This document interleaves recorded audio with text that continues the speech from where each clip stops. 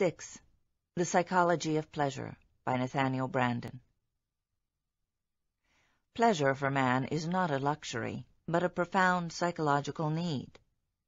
Pleasure, in the widest sense of the term, is a metaphysical concomitant of life, the reward and consequence of successful action, just as pain is the insignia of failure, destruction, death. Through the state of enjoyment, man experiences the value of life, the sense that life is worth living, worth struggling to maintain. In order to live, man must act to achieve values. Pleasure or enjoyment is at once an emotional payment for successful action and an incentive to continue acting. Further, because of the metaphysical meaning of pleasure to man, the state of enjoyment gives him a direct experience of his own efficacy, of his competence to deal with the facts of reality, to achieve his values, to live. Implicitly contained in the experience of pleasure is the feeling, I am in control of my existence, just as implicitly contained in the experience of pain is the feeling, I am helpless. As pleasure emotionally entails a sense of efficacy, so pain emotionally entails a sense of impotence. Thus, in letting man experience in his own person the sense that life is a value and that he is a value, pleasure serves as the emotional fuel of man's existence. Just as the pleasure-pain mechanism of man's body works as a barometer of health or injury, so the pleasure-pain mechanism of his consciousness works on the same principle, acting as a barometer of what is for him or against him, what is beneficial to his life or inimical. But man is a being of volitional consciousness. He has no innate ideas, no automatic or infallible knowledge of what his survival depends on. He must choose the values that are to guide his actions and set his goals. His emotional mechanism will work according to the kind of values he chooses. It is his values that determine what a man feels to be for him or against him. It is his values that determine what a man seeks for pleasure. If a man makes an error in his choice of values, his emotional mechanism will not correct him. It has no will of its own. If a man's values are such that he desires things which, in fact and in reality, lead to his destruction, his emotional mechanism will not save him, but will instead urge him on toward destruction.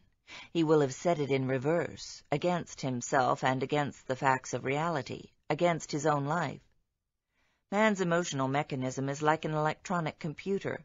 Man has the power to program it, but no power to change its nature, so that if he sets the wrong programming, he will not be able to escape the fact that the most self-destructive desires will have, for him, the emotional intensity and urgency of life-saving actions. He has, of course, the power to change the programming, but only by changing his values. A man's basic values reflect his conscious or subconscious view of himself and of existence.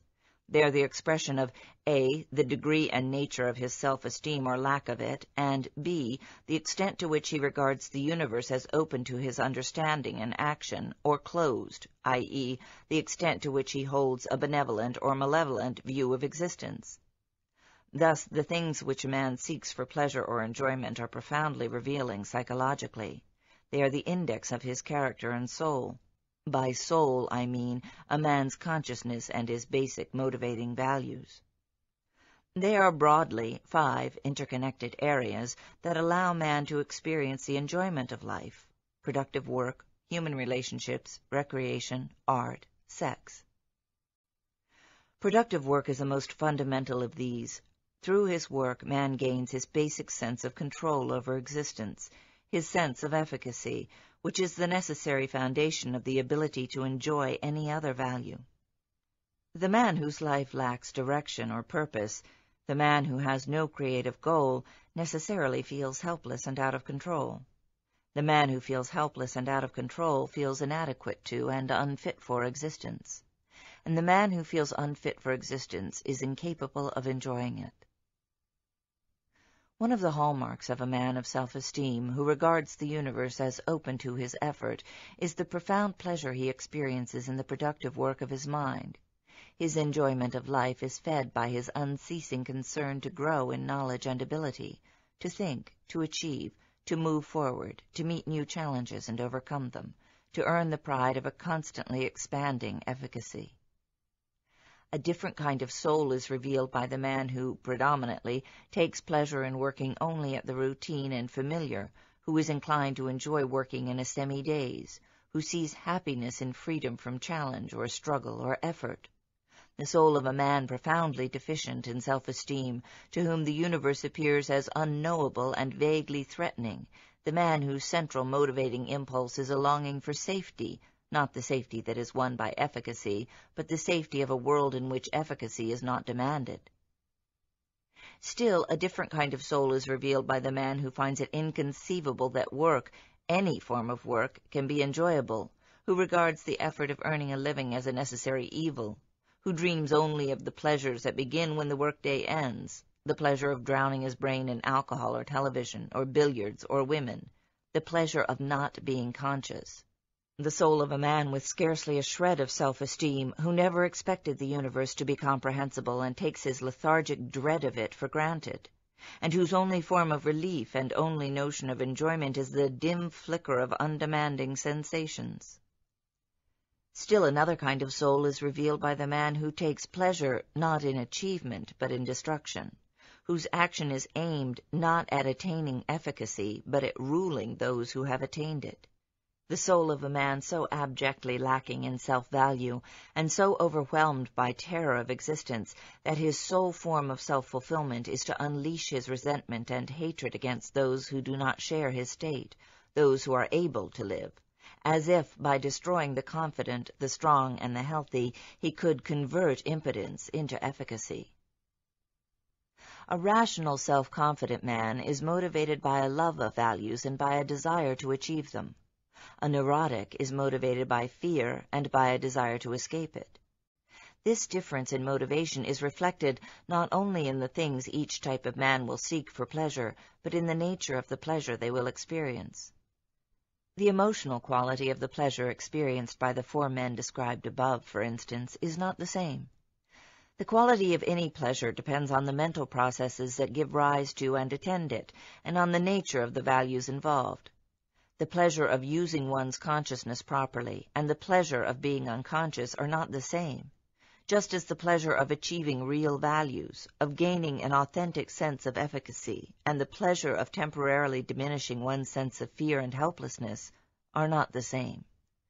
The man of self-esteem experiences the pure, unadulterated enjoyment of using his faculties properly and of achieving actual values in reality, a pleasure of which the other three men can have no inkling, just as he has no inkling of the dim, murky state which they call pleasure.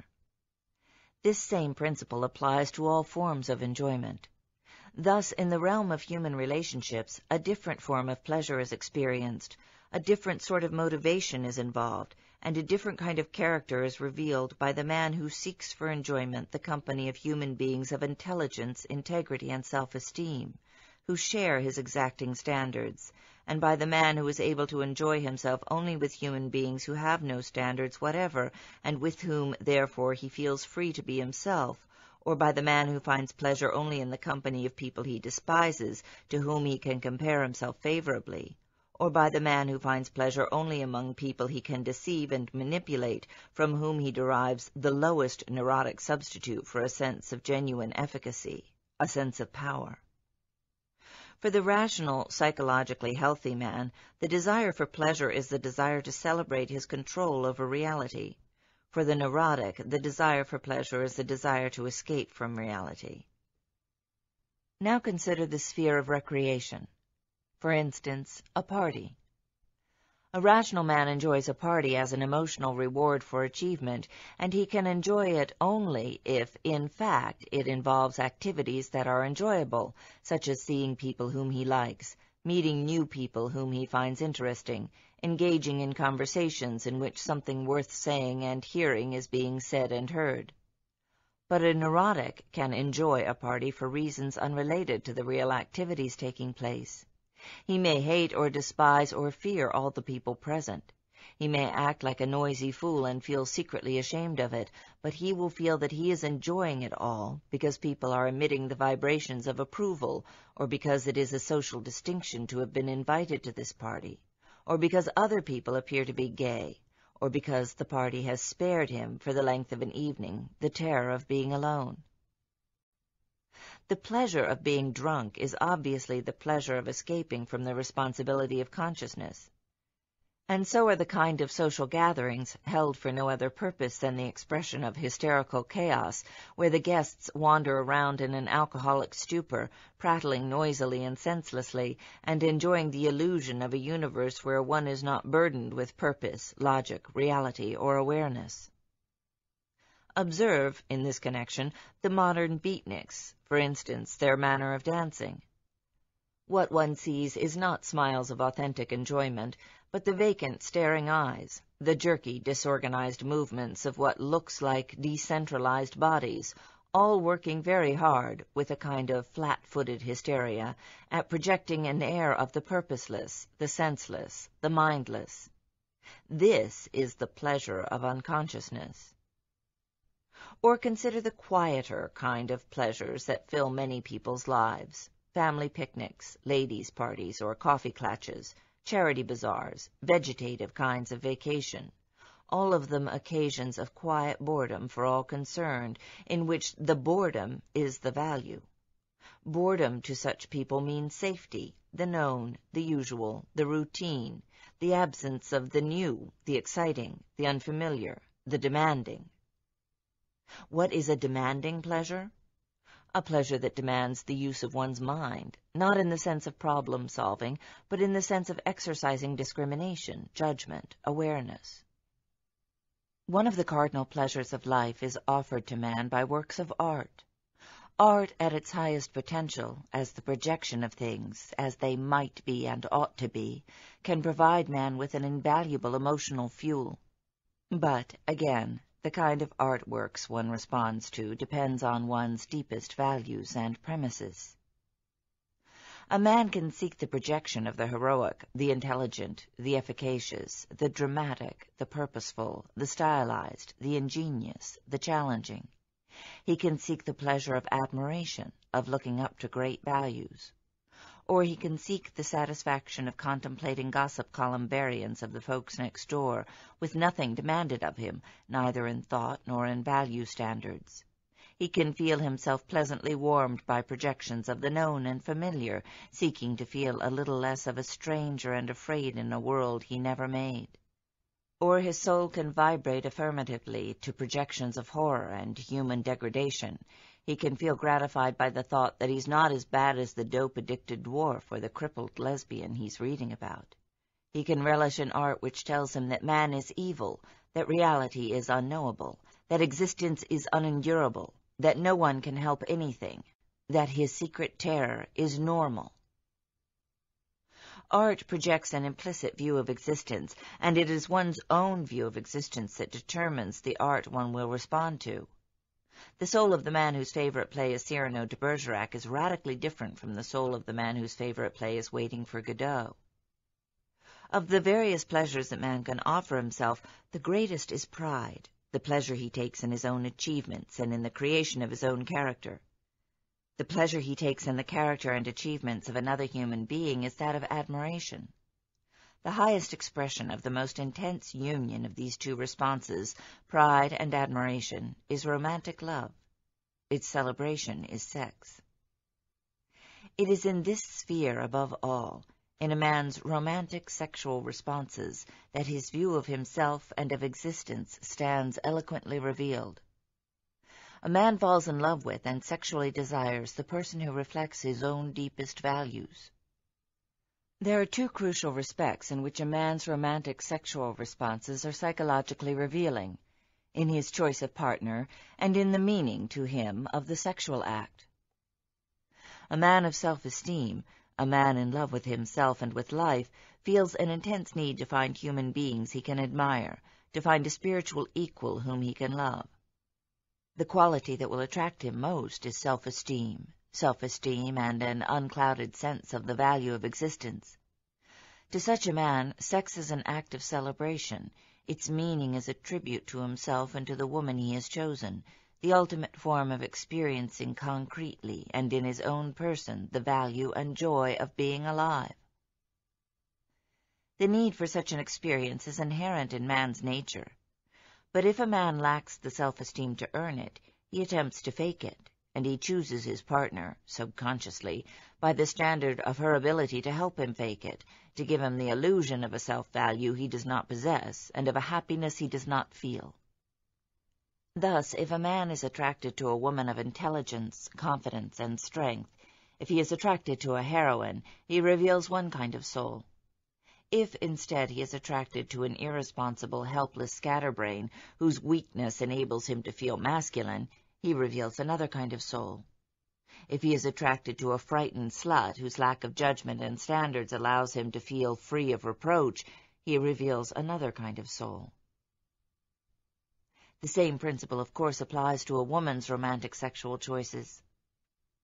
The sexual act has a different meaning for the person whose desire is fed by pride and admiration, to whom the pleasurable self-experience it affords is an end in itself, and for the person who seeks in sex the proof of masculinity or femininity, or the amelioration of despair, or a defense against anxiety, or an escape from boredom. Paradoxically, it is the so-called pleasure chasers, the men who seemingly live for nothing but the sensation of the moment, who are concerned only with having a good time, who are psychologically incapable of enjoying pleasure as an end in itself. The neurotic pleasure chaser imagines that, by going through the motions of a celebration, he will be able to make himself feel that he has something to celebrate. One of the hallmarks of the man who lacks self-esteem, and the real punishment for his moral and psychological default, is the fact that all his pleasures are pleasures of escape from the two pursuers whom he has betrayed and from whom there is no escape, reality and his own mind. Since the function of pleasure is to afford man a sense of his own efficacy, the neurotic is caught in a deadly conflict. He is compelled by his nature as man to feel a desperate need for pleasure as a confirmation and expression of his control over reality, but he can find pleasure only in an escape from reality. That is the reason why his pleasures do not work, why they bring him not a sense of pride, fulfillment, inspiration, but a sense of guilt, frustration, hopelessness, shame. The effect of pleasure on a man of self-esteem is that of a reward and a confirmation. The effect of pleasure on a man who lacks self-esteem is that of a threat, the threat of anxiety, the shaking of the precarious foundation of his pseudo-self-value, the sharpening of the ever-present fear that the structure will collapse and he will find himself face to face with a stern, absolute, unknown, and unforgiving reality.